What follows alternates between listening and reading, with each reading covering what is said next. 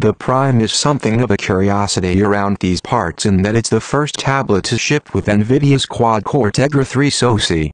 Actually, let's just call it what it is, the first quad-core tablet, period. We've run our usual spate of benchmarks, listed above for your viewing pleasure, and the combined scores are among the highest we've yet seen, handily beating the Galaxy Tab 8.9 and 7.0 Plus we recently tested. In most cases, suffice to say, all the mundane bits, swiping through menus, opening apps, run as briskly as you'd expect on a quad-core slate. The Prime's display is as responsive as it is gorgeous, and we made ourselves at home quickly, so much so that we found ourselves tapping the screen even when we were plugged into the dock. Make no mistake, the Prime is fast, but we suspect Honeycomb's 3D animations aren't the best way to highlight this, given that dual-core Tegra 2 can stomach these flourishes well enough already. That said, we were sorry to still see some occasional stutters and hiccups from time to time, instances where the device would hesitate for just a half second or so before responding.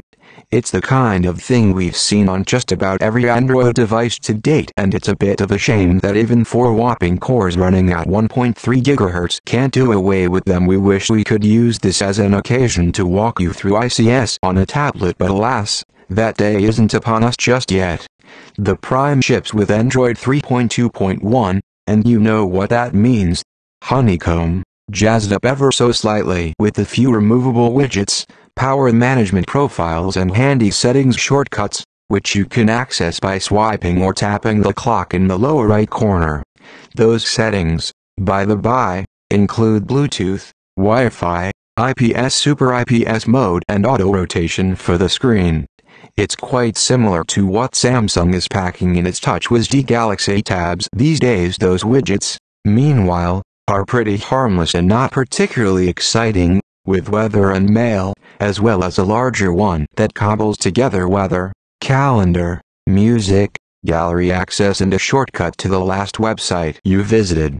Again, these are easy to dump if you like your home pages a little more pristine. As we typically do, we're usually quick to dismiss the cameras on tablets because, really, other than the odd video chat just because you can, we don't ever find ourselves flipping on either front or rear sensor.